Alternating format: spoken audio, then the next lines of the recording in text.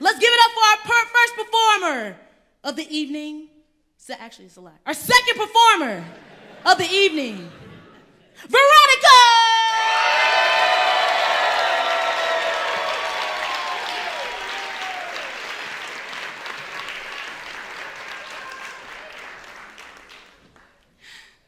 Hi, my name is Veronica Telzrow, and I go to school without walls at Francis Stevens. I've been in DC Scores for 2 years, and the title of my poem is Pack Your Bags.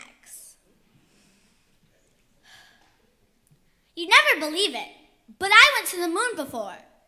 It was so cool. It actually had holes in it. And there was even a broken-down rocket ship. There were even aliens. Oh, no, aliens.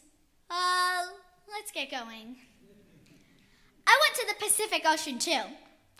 There were pretty coral plants. They were red, orange, yellow, the whole rainbow. There were octopuses, fish, and even a great white shark. And now it's coming right at me. Let's leave. You'd never guess that I went to the jungle before. It was all so green. There were plants, tall trees, and lots of animals. There were majestic tigers, monkeys, and even rainbow-colored toucans. Whew, it's very buggy. We should get going. Antarctica. That was definitely the coldest. It was all white. The only colors were the black parts of the penguins and the blue of the water. I even got to jump from glacier to glacier. Uh-oh, getting kind of wobbly. Next. You might think I'm crazy, but I went to Mount Everest before, too. It was so high. And icy. Did I say high? Plus, it was snowing. Luckily, I made it to the top. Uh-oh, I'm about to fall. The Sahara Desert. That was the hottest.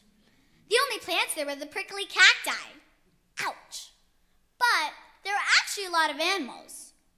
There were camels, scorpions, and even cobras. Wait.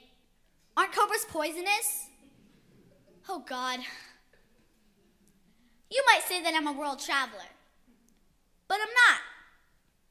I went to all of these places, and many more, in the past, present, and future.